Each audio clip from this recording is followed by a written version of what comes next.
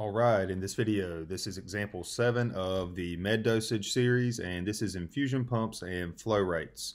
We have an order for 1.5 liters of normal saline continuous IV for 48 hours. Question: a particular infusion pump is programmed to deliver fluids based on milliliters per hour. What should the pump setting be for this order?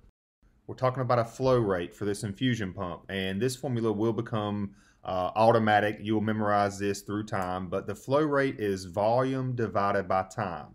Let's take the volume that we have for this order, 1.5 liters, that's the volume, and let's divide this by the time, the 48 hours. Now, we have to be careful here, and you'll see why in a second, but for now, 1.5 divided by 48, let's just grab a calculator real quick, and we will get 0.03125, but let's be careful with our units.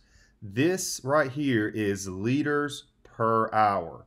If we need to deliver 1.5 liters over the course of 48 hours, the flow rate right now is 0.03125 liters per hour.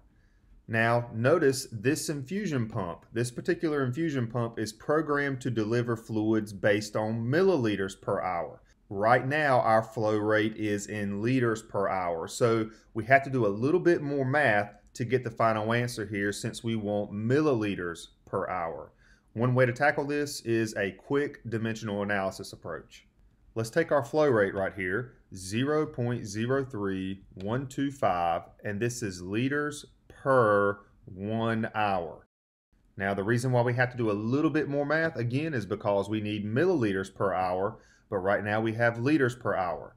We need to multiply this using dimensional analysis. We will put 1 liter at the bottom, and that is the same thing as 1,000 milliliters. Dimensional analysis. 1,000 milliliters is the exact same thing as 1 liter. But notice with the dimensional analysis, we can cancel out our liters, those two words there. And now when we multiply this, 0.03125, if we multiply that by 1,000, a shortcut here, if you multiply by 1,000, all you're going to do is move your decimal 3 places to the right. That will give you 31.25. The word that we have left up top is milliliters. And at the bottom, if we take 1 hour times 1, that's just 1 hour.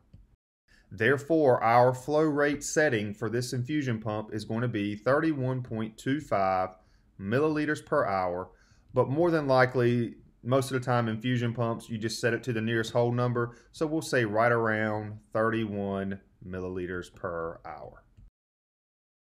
And there you have it, example 7, infusion pumps and flow rates. Go ahead and start learning this formula here and just be extra careful. Based on your flow rate here, we had liters per hour, but we had to go one additional step so that we could get this in milliliters per hour. And that's it for this video. I hope it helped.